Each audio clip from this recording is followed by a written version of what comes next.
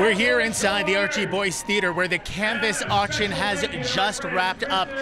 Thousands, hundreds of thousands of dollars have quite frankly been spent. This has long been seen as an economic barometer of the city, and from all the drivers we've spoken with, most here are telling us they are up from their previous hauls. Organizers here obviously pleased all the money raised tonight goes to help keeping the Chuck Wagon races in operation.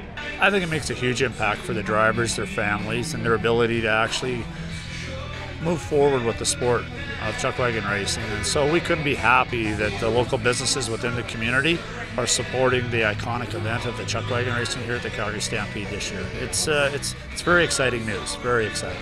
Oh, we feel very excited. I mean, it's a great thing for us to be up quite a bit from last year, and we've been fortunate enough the last few years to be with great sponsors here in Calgary, and this year's no different.